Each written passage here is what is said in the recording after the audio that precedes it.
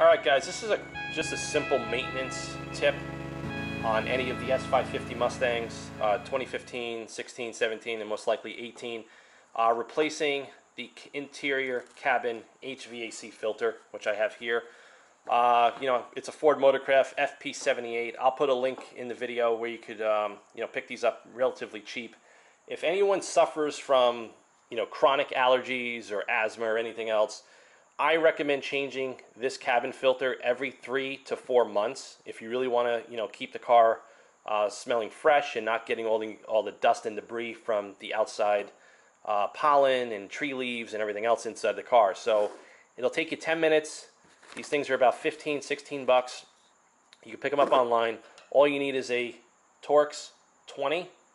Very simple. There's one little set bolt up inside the plastic housing. You release the bolt, pull the flap down, filter slides out, you slide the new one in, and you're good to go. So we're going to go over to the car. I'm going to show you quick how this gets done. I hope I could hold the camera. Alright folks, we're underneath the dash of the car. I'm shining the light up in there. I hope you guys could see this. But the bolt that's got to come out, I'm doing this, it's right here. This is what has to get removed. Right here. Torx 20. You pull this out, this little flap is going to come right down. So the clip is in the way. I'm going to try to see if I can move this and show you guys a little bit better. Okay. So, the screwdriver's on it.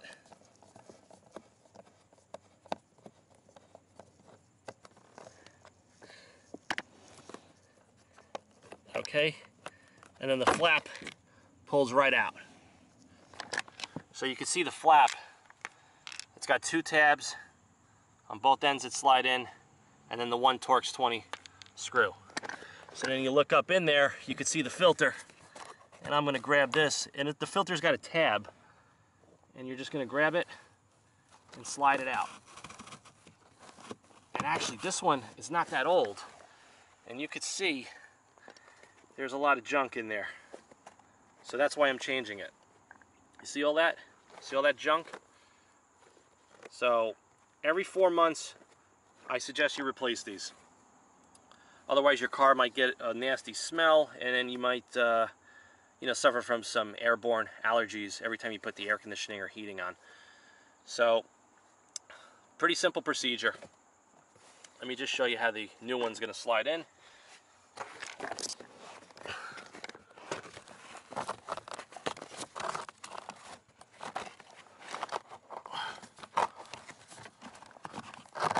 You don't have to force it.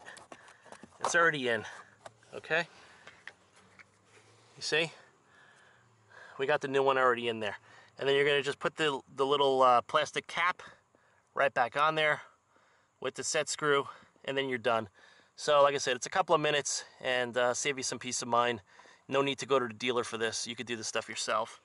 So hope you guys could see, because I'm holding a flashlight and the camera and the tools at the same time. It's not that easy, because I don't want to put this camera on my head. It just makes it really cumbersome to move around under the dash. So let me get the cap on for you.